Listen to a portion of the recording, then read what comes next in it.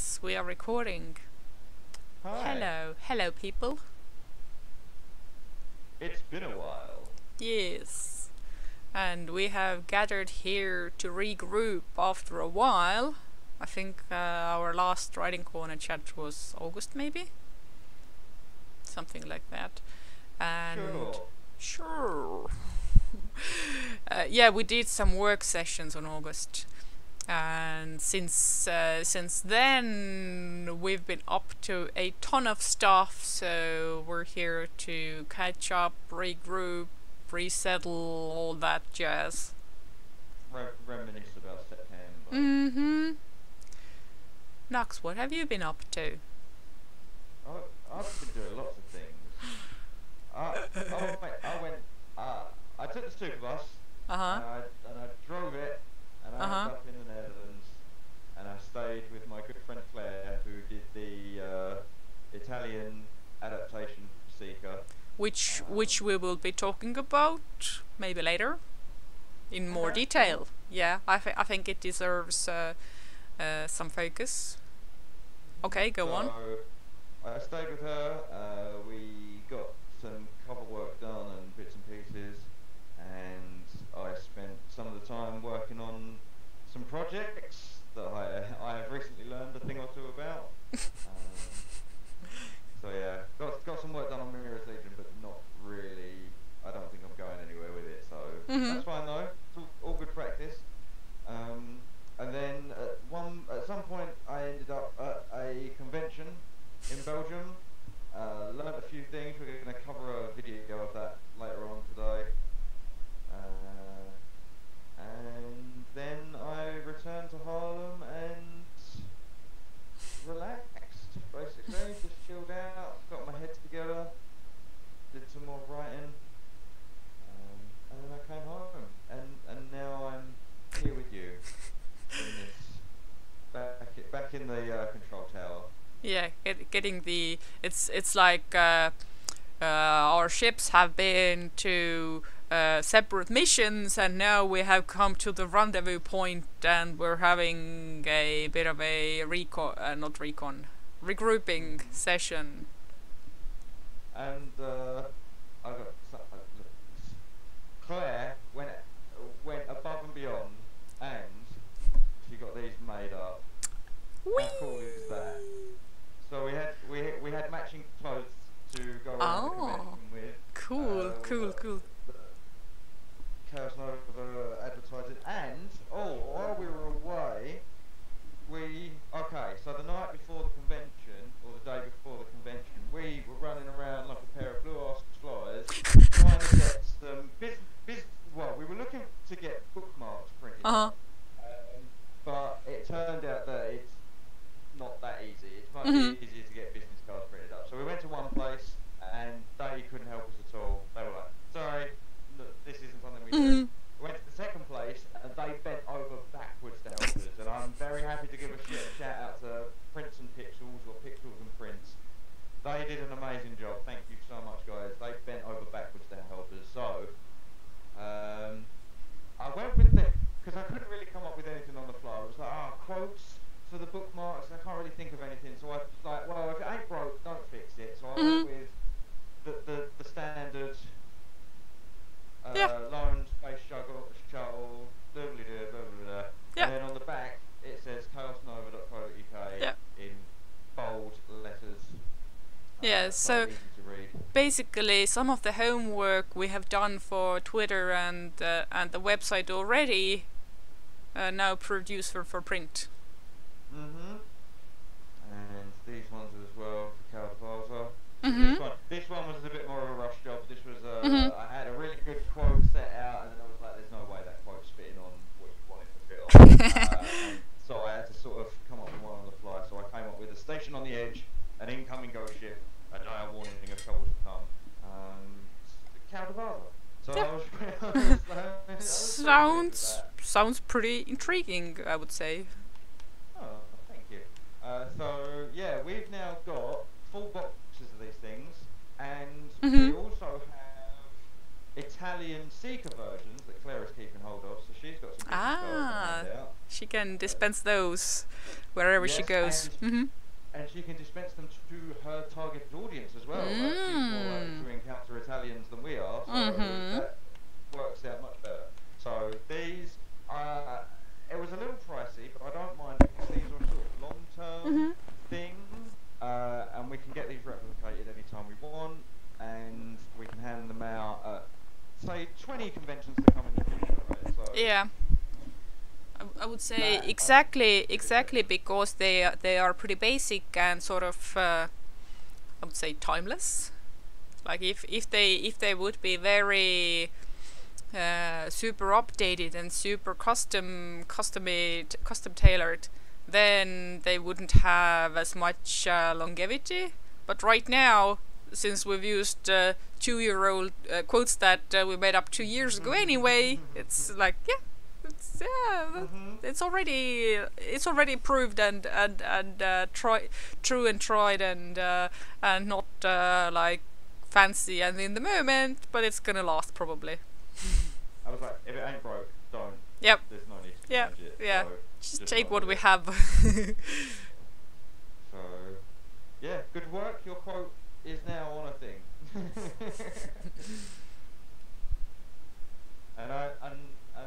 There was a lot of debate going back and forth. Do we want white text on black background? Do we want black text on Mhm. white background? And we were like, well, we want it to stand out, but we don't Mhm. want to be super expensive with a Yeah. fully black background sort of thing. So we sort of compromised on that, and yeah, I think it worked out. Yep. It works. Very pleased with that. So that was one thing we got done. The day we were due to set off for the convention, we were in the boardroom, which Mhm. is a card game shop in Harlem. It's a really nice one. I did the Magic the Gathering released a set recently called Throne of Eldraine. There was a pre-release event on like a couple of days after I left the UK. I was like, well, I want to go to the pre-release, so I ended up going to the one in the boardroom. Everyone was super friendly. I played probably a total of 12 games Mhm. and won one of them. Oh. So that gives you an idea of how good I am at this game. Not very, but we were in the boardroom. We were enjoying a game of something or other, and we got a phone call from the printing company, and they were like, "Hey, your stuff's ready. Come and grab it." Ooh. So we ran, grabbed the printing stuff, and then within the next half hour, we were in the driver's seat of the super bus driving to Belgium. So yeah, Nice. yeah, we really cut it close with that one, but it was cool. I don't think it mattered anyway, because by the time we got to the campsite in Belgium, it was like 9 o'clock at night, Mhm. and we had to deal with like the gatekeeper, and the gatekeeper at these places, like the night watchman, doesn't really care. Mhm. He just wants to get you through the door and Yeah. go back to snoozing or watching sports or whatever. So we had some issues there. The van sunk in mud basically. It was so the van has got massive wheels. Mhm. Imagine up to the half of that wheel was covered in mud. Essentially, the floor of the super bus is on the ground. Ah. So all of the wheels are sunk in the mud, and the poor guy at the campsite is there with 2 shovels. So we went to the convention and we came back and we were like, well, we'll deal with it after the convention. We got back after the convention. It's about 6 o'clock in the evening. We had something to eat, and then we went and let the guy know the counter the van had stuck. Well, he sent round one of the groundskeepers, and the groundskeeper turned up with 2 shovels, and he started digging the super bus out, like building dirt ramps for it out. Like, we tried to get the poor thing out, and it just was not coming at all. So he's still there at 9 o'clock at night. He's said to me, "There's no way we're getting this van out of here. I've got to go ring a towing company." Mhm. So he rings the towing company. He can't leave until the towing company Aw. arrives, because he needs to show them to where we're going. So basically, me and Claire gave him a tip. We were like, "Thank you Mhm. so much for trying, Mhm. Claire." So we don't give money. And then the tow company turned up, and we had to spend 120 bloody euros to get the thing pulled out. No. So that was awful, absolutely awful. But there was no way it was going to get out of there otherwise. Mhm. And it's just things like this that have contributed to my decision of maybe the superbus isn't as financially practical as I thought it once was. It was great not having to pay any campsite fees this time, imagine a month's worth of campsite fees can be Mhm. quite expensive. Mhm. This time I didn't have to pay any of that. It was just park it outside Claire's house, sweet deal, and that was that basically.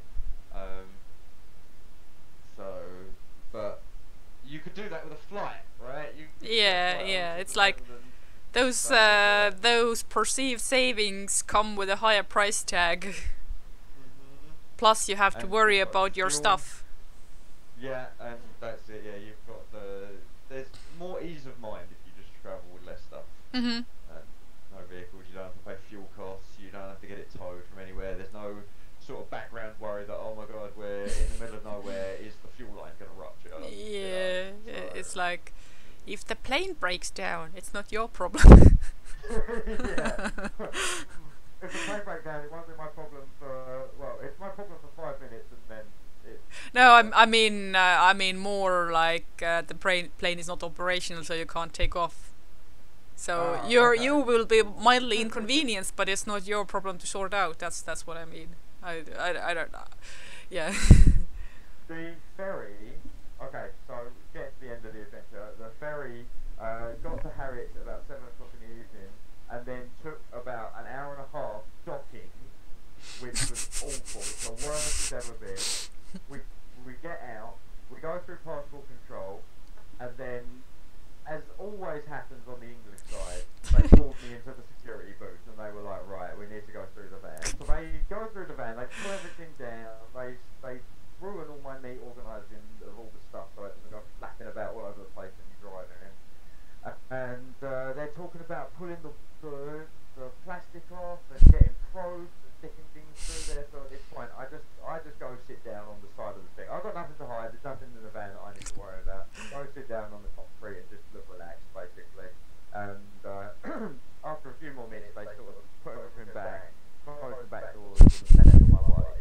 I'm leaving Harwich Port. The first thing that happens when you leave Harwich is a roundabout. Mhm. So I go around the roundabout. Everything in the back of the super bus goes crazy. Just goes flying right all over the place. There's smashes, possibly some cutlery broken. You know, it's just not a good look. But I'm like, oh whatever. I'll deal with it when I get home. It's not like you can break my stuff in the back. It's fine. And I start down the road, and there's one long road that goes from Harwich to the road that I need, like the main road that leads basically back to my house.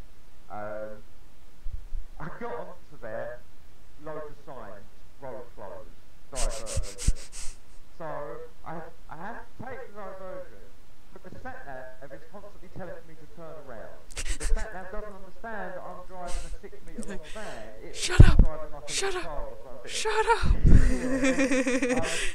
Turn right. Turn right. It was doing my absolute head in. So I had to go through all these little villages, and every time I thought I was back on track, the sat-nav would just lead me back to the closest road. And I'd at one point I ended up going into a farmer's field, and going all the way to the end of the farmer's field, and that had a big road closed sign. So on this narrow road in a farmer's field with a sort of verge on one side, like a little hill sort of thing on one side, ditch on the other that I could very much easily fall into, and a very real risk of me getting the super bus stuck in this middle of vast nowhere, going to have to get another tow sort of deal. So I reversed the van as far as it will go up this incline, and then I pull it back round again as far as it will go, and I managed to get out of the farmer's field. But of course, at this point, the farmer's field is all rutted and horrible. So I'm driving the super bus down the van, and it's just doing this and going crazy and closing it all over the place. It's just a nightmare.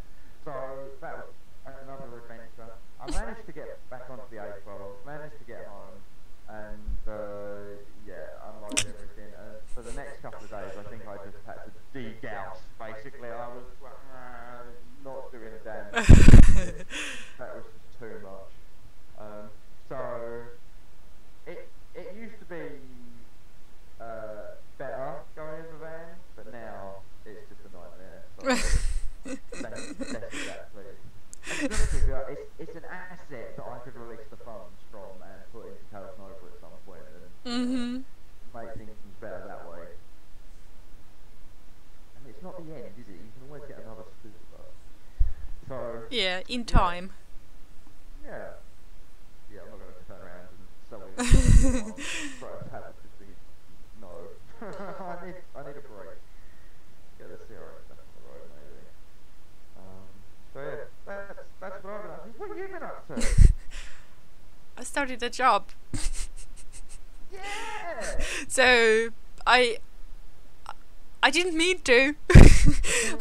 I had no intention to actually start a permanent employment. Like I was sure I was looking out for new projects and all. Because I think I had already gotten all the monies from the spring projects, and I was like, give me more. But also I wasn't like too actively looking, because I actually got paid for the story that I wrote for the Shared Universe book here. So there I was, diddle-daddling, minding my own business, going to the monthly tavern night that the local sci-fi crowd has. And one of my friends from the writing workshop asked, we went out for a smoke, and she was like, yeah, we are looking for somebody to manage the computer lab in the library. Maybe you're interested? I'm like, okay, tell me more. And the thing was that they were looking for somebody to do it full time, but I wasn't ready to give up my freedom so easily. So I was like, yeah, okay, I'm gonna send them my my papers, but I'm gonna request for half time. And I think a few days, like I sent the papers in like the last day of the deadline that they had. And in a few days they let me know that, oh, we would like to talk to you. I'm like, sure. So I went in for an interview, and I think if I had been offering up myself full time, they might have hired me on spot. But the timing or the hours rate was a negotiation point.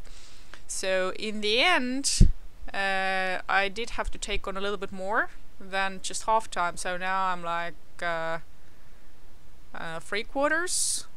30 hours a week, which I think is pretty optimal, because it mostly leaves my Mondays free. And if I do a Saturday, then I get another weekday off. So basically it actually leaves plenty of time to do writing stuff. And I discovered that this sort of external structure that sometimes is very demanding, but sometimes you don't get many users, and you're sitting there standing by. Those standing by moments are actually very good for little sneaky writing and translating. So it's like, yeah, if I have a big text that I have to wrangle fully and think through and approach as a big thing, those are not suitable tasks to do in the library between work. But if I have to write like a few paragraphs, or maybe I have to fill up a environmental description here and there, or have to come up with some sentences to complete a scene. That's the sort of work that I've already done a lot of.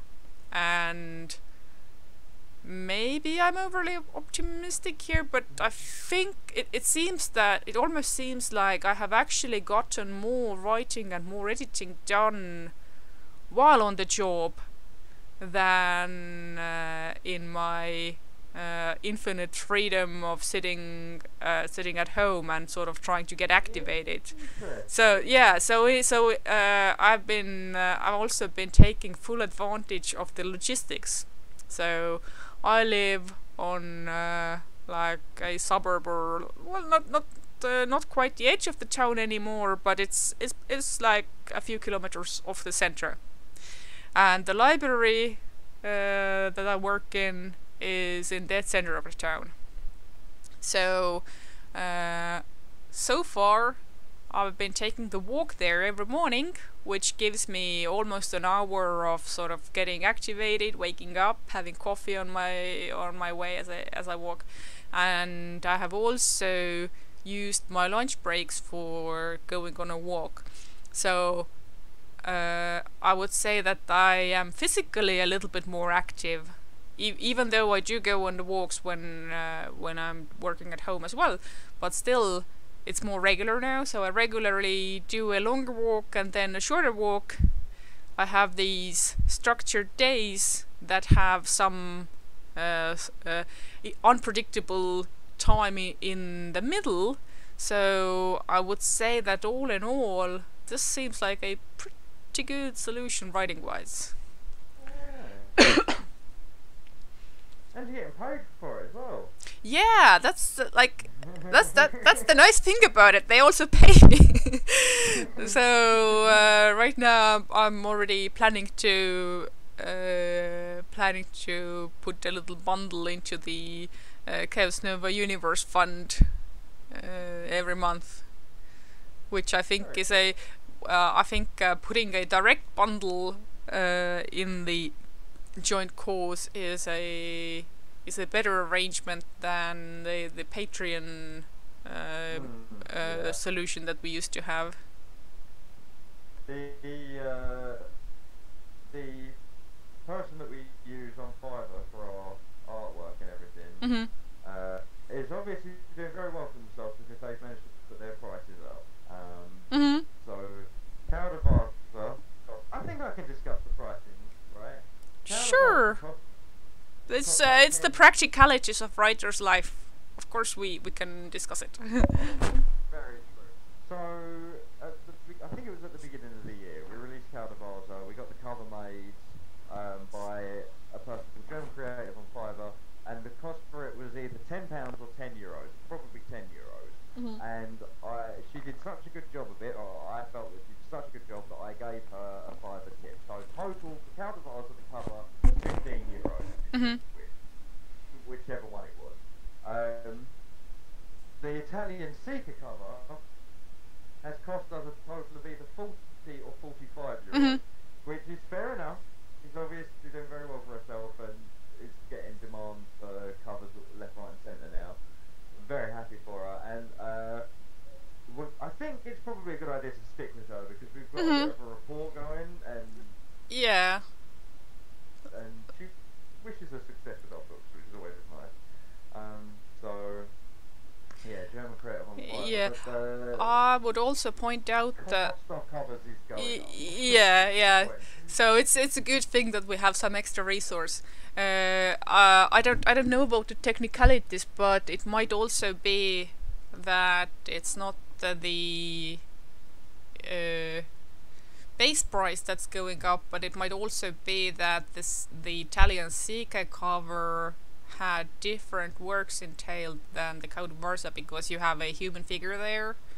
I think there were so there might have been stock photo cost, like new stock photo cost. There might have been fonts to import, and also I would say that a cover with a human figure it's a bigger job than a cover with more abstract or like ships and stuff. So maybe combining the elements itself was a bigger job. So I'm sort of suspecting that some of the price might come from that.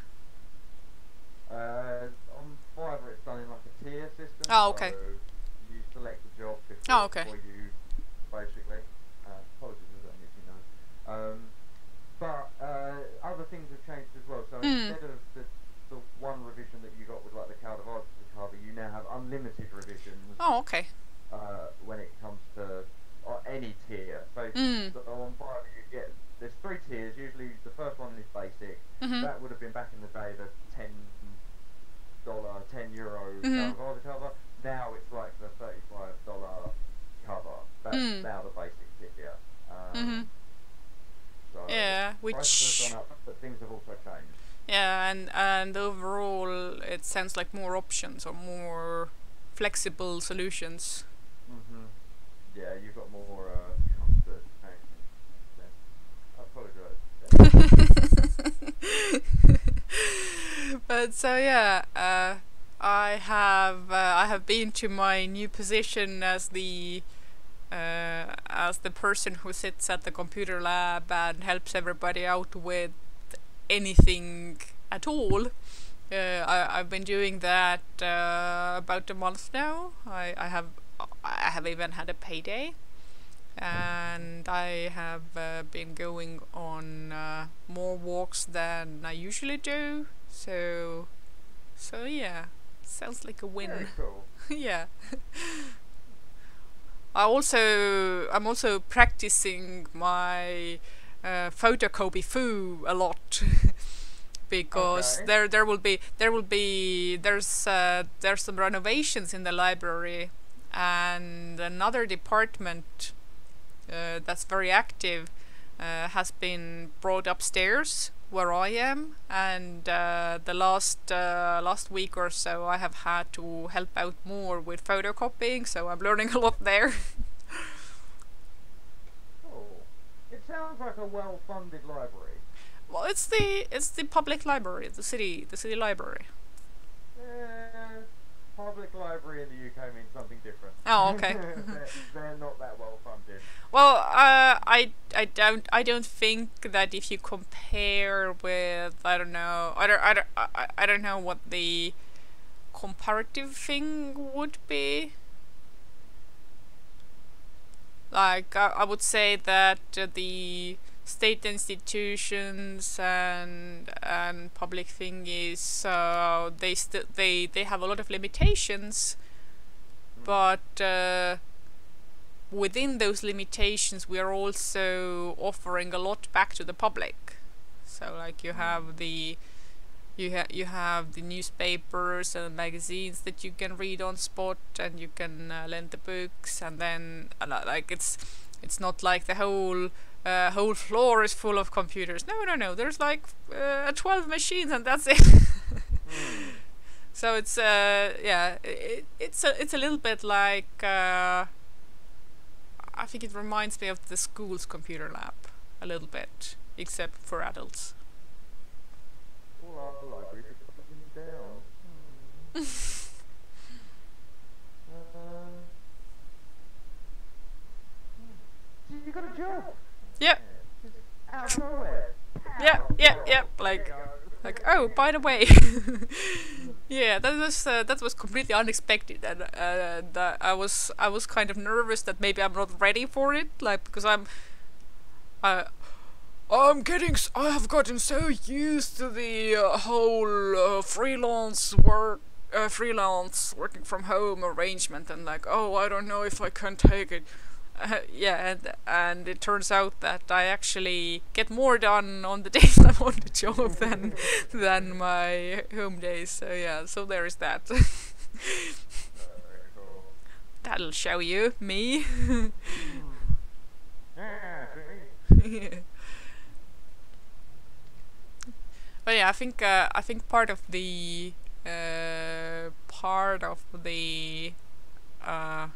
oh, I don't know how I will manage feeling came from remembering the older jobs that sort of ate away my time and took up a lot of mental resource and didn't leave much time for anything. But I think maybe I've just gotten better with managing my own stuff myself since then. And if I compare working at school with working at the library, thing is that at school I would finish the day and I would still have all the ongoing problems. Like I would still have to figure out the next week's lessons and still have the personal issues or what have you. But in the library, you do your thing during the day, you print out whatever people want to print out, you make their photocopies, you help out somebody with digital signing, whatever, and then the day ends and it's finished. So it's like it's I will happily skip away, and I don't take those issues with me. I mean, if at some point I know I'm gonna have to start doing some trainings and maybe giving some lectures as well, so that would also give a little bit more of the long-term thinking or long-term preparations. But still, I think all my worries were based on some old workplaces, and we are not there anymore. So, busy autumn.